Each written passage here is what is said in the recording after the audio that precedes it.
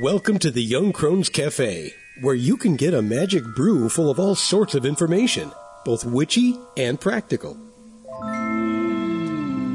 Grab a cup of coffee and join us. I'm Elizabeth, a wordsmith. And I'm Dave, a modern-day sage. We are going to talk about various witchcraft and life topics from a slightly more mature perspective, at least most of the time. Thanks for joining us. On the Path, which is the name for our personal witchcraft practices, we have spent a great deal of time discussing what we believe and why. These conversations led to the writing of a book full of information about our tradition. We call these beliefs metaphysical kernels of thought because they are the start of much, much bigger ideas. We thought we would share some of these with you. So, today's metaphysical kernel of thought is balance. As witches and seekers, those of us on the path strive to strike a state of balance in all areas of our lives. We do this even though we know this is what we call an aspirational goal. There is no way to achieve a state of perfect equilibrium because we are human beings who interact with the two worlds of the magical and the mundane at the same time. We call this space between and the process of moving back and forth between these worlds walking the hedge. Sometimes this space feels like it is walking a tightrope, and at other times it is broad and easy to navigate. We believe this is because there are times when we are in balance in some areas of our lives, while others are wildly out of balance at the same time. Our goal nowadays is to move more towards that center point of balance in different areas of our lives sooner, rather than getting stuck somewhere in extremes. If you picture a pendulum swinging back and forth in wide arcs, eventually its arcs get smaller and smaller until it settles somewhere more in the middle. We continue to work on learning to recognize when we are getting out of balance before it gets to an extreme, if possible. To keep with the pendulum analogy, different areas of our lives relate to multiple pendulums, which are all swinging at the same time. If we can keep them swinging in smaller, steady arcs, we are better in balance. Becoming aware sooner when an area of life is moving rapidly out of balance allows us to take action on either the magical or mundane side of things, or both, to alleviate this condition so that it doesn't throw more areas of our lives out of balance. Today we're going to focus on yet another basic concept, I guess, that we base our practices on. A big one which you will find running throughout everything we talk about is that of balance. Oh, yeah. Mine is around here somewhere, but I don't seem to be able to find it right at this particular moment. Oh, that's okay. We all have times like that. Sometimes they are momentary, and other times we don't recognize how wildly out of balance we are until we fall on our ass somewhere. But for us, balance, as it says in the writing, is an aspirational goal. Sure, something to which we strive and yearn for, absolutely. And never actually completely accomplish. Well, and we were sort of talking about that last week with, having one foot on one side of the hedge and one foot on the other, and trying to maintain that state of being able to, with each breath, acknowledge both our magical selves and our mundane selves. Mm-hmm. And that right there is just another form of balance. Sure it is. And the big piece of it is we all have different parts and different responsibilities and different things we're interested in, life pieces, for want of a better word. And we can be managing something really well and be in wonderful balance on one side, and then other places we are so out of balance that it's laughable. Because if you don't laugh, you're going to beat yourself on the head with a stick, Well, and I feel compelled to point out, simply because it's been a recent part of my life experience, is that we get used to, in the mundane world, we have sort of functional expectations of the pieces of our world. And the reason I say that is we kind of have a pretty good basic understanding that when we turn the wheel to the left, the tires will move to the left and the vehicle will move to the left. So we sort of operate in that mundane, making some pretty bold assumptions. And what has happened for me recently with some of the different spiritual issues and emotional issues that I've contended with is that my own emotional and visceral responses went through or are in a period where they're not predictable.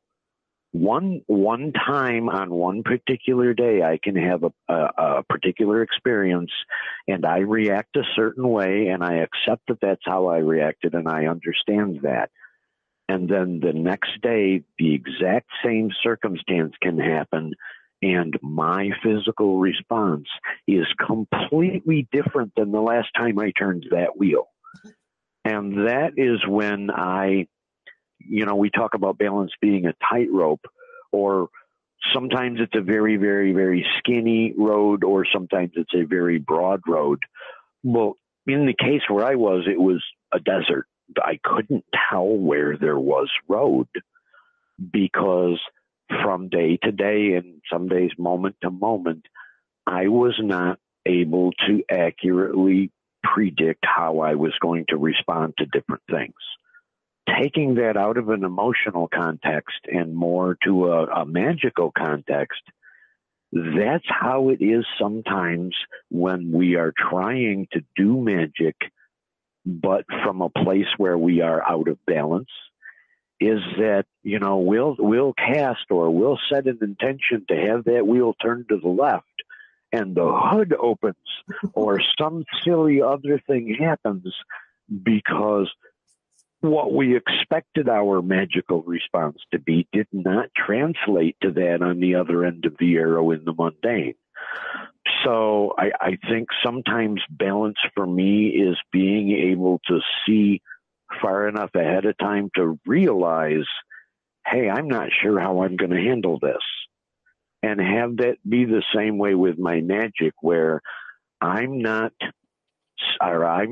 comfortable casting until I am very certain that I have this right. And if it takes me some extra time to write a spell, so be it.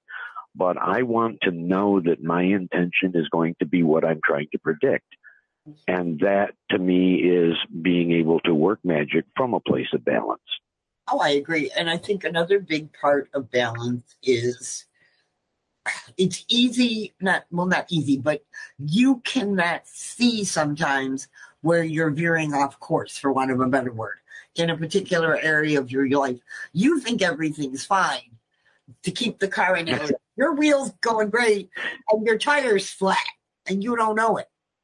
So sometimes we get wildly out of balance in an area of our life, and then it suddenly smacks us in the head because we can't go any farther with the flat tire. And then we recognize. I'm sorry, but I'm reminded of Yosemite Sam. Yeah. My biscuits are burning. It's the same idea. Sometimes we get to that spot of being out of balance, and until we're in the middle of the shit, we don't make that correction. And for us on the path, the biggest part about that aspirational goal is recognize when we're with the lemmings heading for the cliff sooner. So we're not, to keep it in cartoon, we're not like yourself, you're not like the coyote who runs off the cliff, he's there in midair, and then he suddenly realizes, oh shit, I'm off in air, and down he goes. So we're trying to avoid some of those where we maybe stop. Well, if you go back to the pendulum analogy that was in the reading, you go back to that and being able to see earlier and earlier that the swings are getting bigger. Mm-hmm. There's actually kind of a nautical way of looking at that. You look at some what I consider to be old sailors, and by that I mean someone like my uncle, who I know has spent 30 or 40 years and many seasons operating a sailboat and hand on the tiller and doing it the right way. Mm-hmm. And a sharp sailor knows to make the adjustment in the wheel right before the wind is going to do that thing that only he can see that the wind is going to do ahead of time. And when his boat is perfectly balanced, he can look at that and predict the way that the boat is going to move. as soon as he becomes reactive, where you get a little bit off course and you have to make a correction, the larger the correction you make, the more where things tend to go back and forth and oscillate. So he is really trying to be just moments ahead with his corrections to always keep things nicely balanced. You have a nice smooth ride. You make good way. Yeah, and that is a wonderful way to describe it. Because if you can recognize that stuff sooner, like you said, you can make that correction sooner. And sometimes you're going to miss, and I have sailed and watched that happen, and all of a sudden your sails are flapping in the wind, and they're yelling at you that you're about to move the mast. And everyone needs to lean off the left side now. Right, over to the left, kind of thing. Which, but learning how to do that stuff sooner, or even recognizing it sooner, because sometimes no matter what you do, you're not going to be able to correct it right away, but recognizing, okay, I'm way out of balance over here, but I'm not beating myself up for it either. Because I'm way in balance over here, and that allows me to recognize, okay, I'm doing okay. I don't have to pay attention to this part, and I can focus on this part over here, at least for a little while, to try and even it out again. And taking that's one of the things that I have to mention. Meditation has made such a difference for me, in that there are moments that I plan in my day where I'm thinking about none of those things. Yeah. And just listening and breathing and giving myself a minute to connect with my imminent spark. Just, some people call it my little baby boy or whatever, but just a couple of breaths to be able to connect and know that my spark is okay, and then back to the mundane or magical, either way. As needed. And sometimes we learn to recognize sooner. Sometimes you need to make adjustments on the mundane. Sometimes it's on the magical. Sometimes it's both. And learning which is going to be more effective in a given area of your life, for instance, can be helpful too. And that's part of learning to balance a little better. Well, and I think just with this recent stuff that I've experienced, it's helped me see that there is some delay or some lag in, because I've been trying to use magic to help my mundane, and I'm kind of getting a feel for there's a little bit of a lag or a delay that, I want it now, this moment. I'm done casting. Why isn't it here yet? Okay. And there again, if I'm acting with that kind of urgency, that tells me how far out of balance or how far that pendulum is swung, or, how far on the end of the teeter-totter I am. Well, that's very, we want what we want, and we want it right now. And we sound like, let's be honest, and we all have those moments. And that's, like you said, sometimes the universe will respond when it chooses to. It's not like you have a pipeline to the external divine where your requests go to the front of the queue, as it were. Well, what I've been getting from my universal voice is, when I put in a request, they'll look at the true urgency of it, establish it as they see fit, and basically their answer to me is, we'll slide that down when it fits. Yeah, exactly. And I'm learning to accept, okay, that was the edge of a pendulum swing, and I am going back towards balance from here simply by making that notice. Yes. And that's becoming actively balancing, which I'm sure at some level actively balancing is probably an oxymoron, but I think it sort of fits here, because that's really sort of what we are doing, is trying to move that wheel just a little bit to the left or to the right before that wind happens in our spiritual lives. Okay. All I could think of for a minute, when you said actively balancing, it's not an oxymoron, because have you ever seen somebody walk a tightrope? They are actively balancing. Yeah, absolutely. And they are usually operating a bit ahead of the physics of where their center of mass is, because they've learned to do that. Exactly. And I think that's part of it. And I mean, I don't want, and the other piece is we don't want to spend our lives walking a tightrope all the time. It's exhausting. Well, no, I'm the guy with the little umbrella. But, you know, I'm 8 feet off the cliff because I want to go live it. I mean, it's kind of my nature. yeah, I know, but that's okay too. But by the same token, I have learned that I don't have to live a life of extremes by working on recognizing, okay, I don't have to be elated or furious. I can be content in the middle, and things are going to make me a little more towards the happier side of things, and things are going to piss me off a little bit. But if I'm furious, then I'm creating chaos. One day I will feel what I can intellectually hear you describing. I'm just not there yet. I'm learning. I'm not saying I am all the time either. I mean, that's part of it. There are things. Well, yeah, okay. I have to say, I have been noticing it more often, and noticing it more often has given the result that it has happened more often.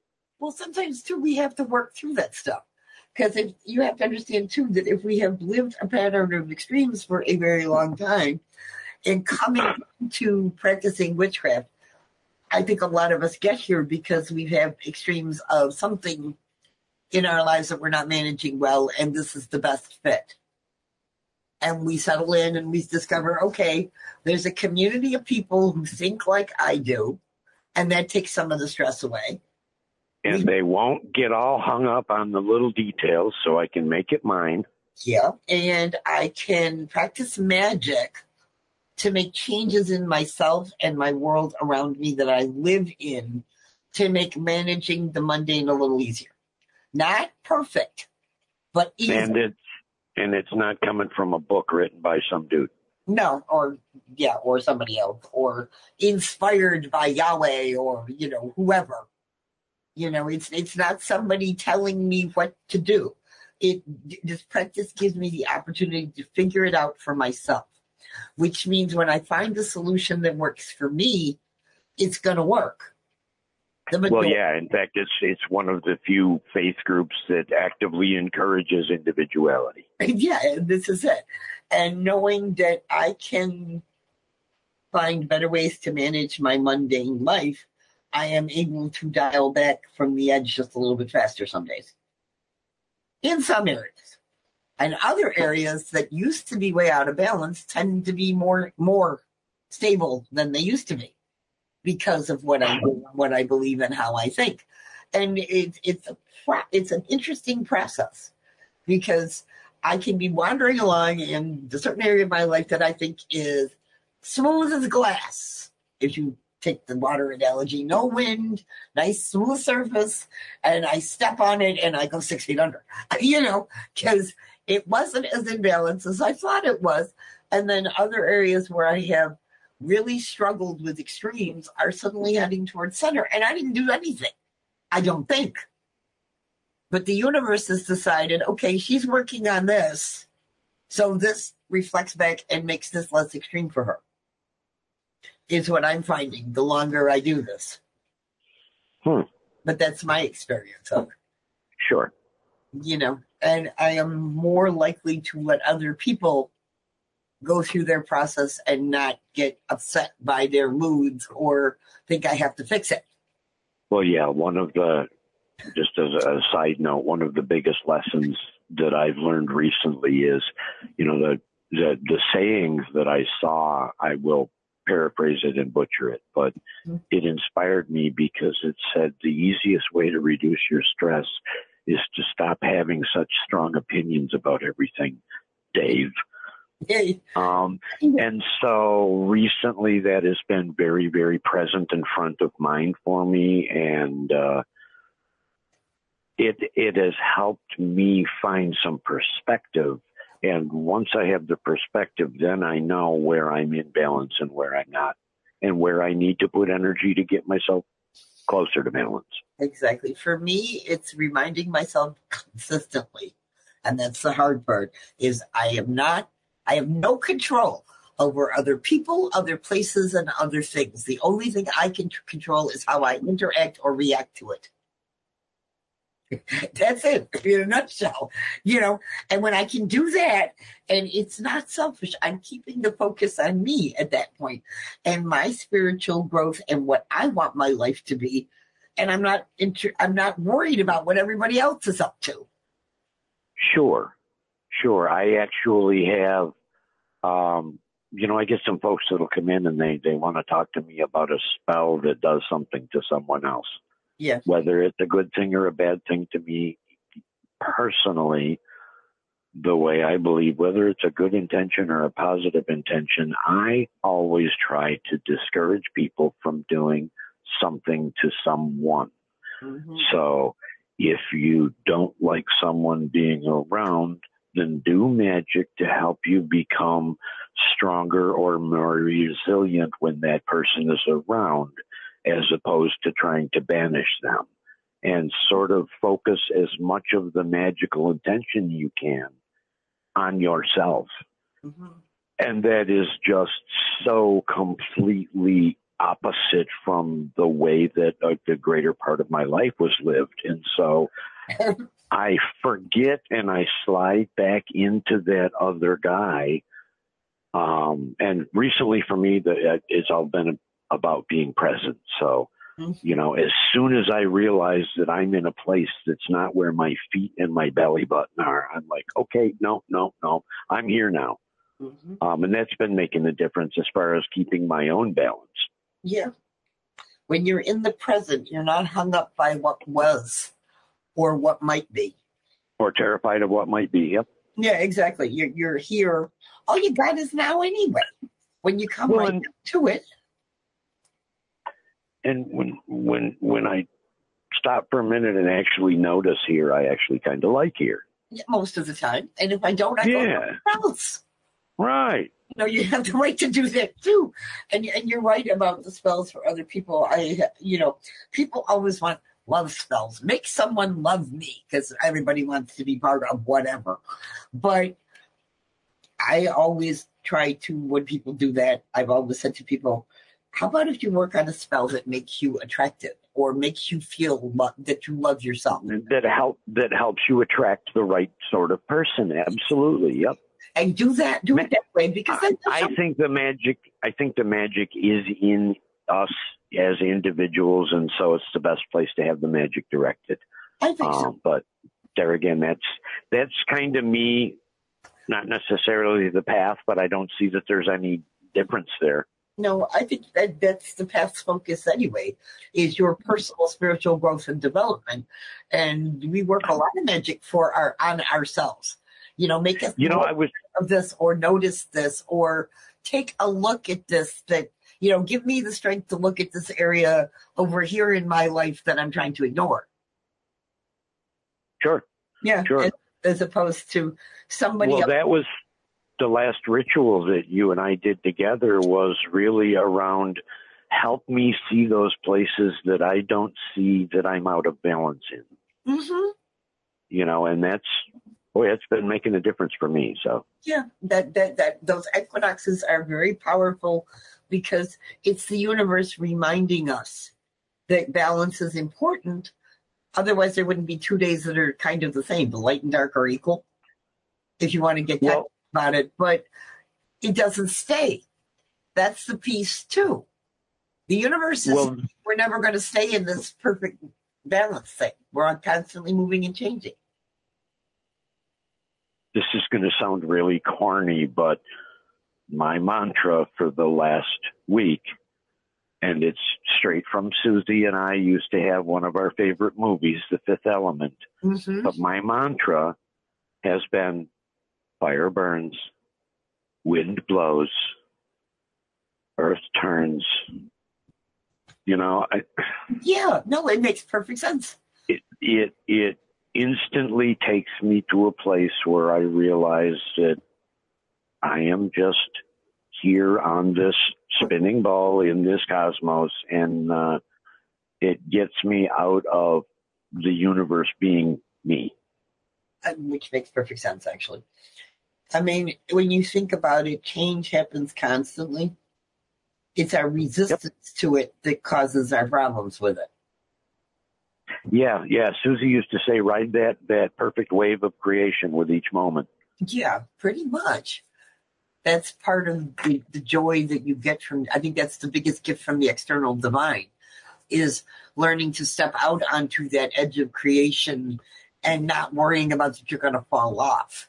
Because you are. Yeah. Enjoy the ride while you got it for now. I've had moments that way musically where I've just played beyond myself and enjoyed the playing of it. Yeah. Mm-hmm. And then it ends. But that doesn't mean it's not going to happen again either. Oh, no. All things in balance. Oh, yes. Yeah. And I don't think, unless you are the external divine of the universe, that you can constantly ride that wave, because we're human. Well, yeah, and there's other people trying to ride their own wave, and sometimes math happens. Absolutely. Exactly. But yeah, so balance, like I said, is a goal. Goals are great. Working towards goals is something I think that witches do best sometimes. We just have to recognize that goals are not always attainable, but that doesn't mean we should get rid of them either. Well, I think at least myself, coming from the shamanic background through pagan and whatnot, my understanding of myself as an animal living in this natural world has become more in balance since I started following things like the path and some of the natural traditions, so to speak. Well, I appreciate knowing that. You know, that's always been one of our goals, is to allow people to become more present in their lives, more positive about what they're doing, not feeling so wildly out of control, because human beings, let's be honest, value control, and recognizing though that it's okay not to be. You nailed it exactly. And I would say to that after the period of the last few days, I am feeling sage again, and I'm proud to be able to say that. Yeah. And sometimes, but you're a different sage, because you recognize that I don't have to be some perfect version in my head that I created of what sage is supposed to be. Well, I am. In this moment right now, I am wonderfully in balance in my spiritual. Oh, sure. Okay. And that's okay. You know, there's going to be times when it's like that. But we also have to recognize that there's going to also be corresponding times when it's not. And when we get back to it, we understand it a little better and cherish it and try and figure out ways to get back there sooner next time. My balance is all about just staying in now. Yeah. And sometimes that works better than others. You know, this is the best part about working towards balance is sometimes. I think you're missing my point. No, I do. I get it. Now is pretty awesome.